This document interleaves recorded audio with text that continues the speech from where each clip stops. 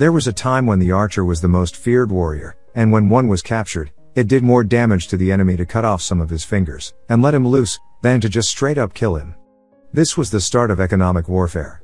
You see, an injured archer now had to be fed and cared for, and this tied up more resources that now could not be used to fight the war.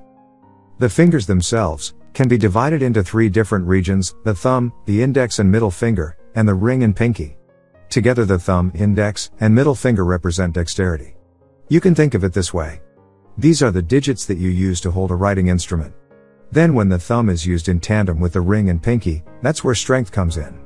Think about how you hold a hammer, or pull on a rope. This is the origin of the rude gesture of holding up the index and middle finger with the back of the hand toward the person whom you are wanting to offend. It is also the origin of the same display that uses only the middle finger. It is displaying to the other person that you still have your fingers, and these are the fingers that are used to draw back the bow. It's a way of saying, I will fight you later. It was on January 20th, in 1633, that Galileo left his home to face the Inquisition. The charges were heresy. He was accused of speaking out against the truth as the Pope saw it.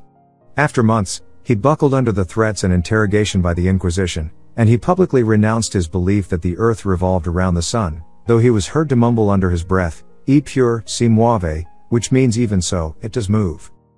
Rather than burn him at the stake, as others had been, he was sentenced to spend the rest of his life under house arrest. He was a broken man. We jump forward now 350 years, after a 13-year investigation, Pope John Paul II announced that the Church might have made an error in Galileo's case, and the Pope closed the case. However, just 95 years after Galileo's death, Anton Francesco Gori opened Galileo's tomb on March 12, in 1737, and removed his middle finger. The body was being moved to a more dignified tomb, and that is when Anton seized the opportunity. The finger is now on display in a place of honor at the Florence History of Science Museum. Some say that the finger is pointing up, while others claim that it is telling the Church that he won the fight. Encourage courage.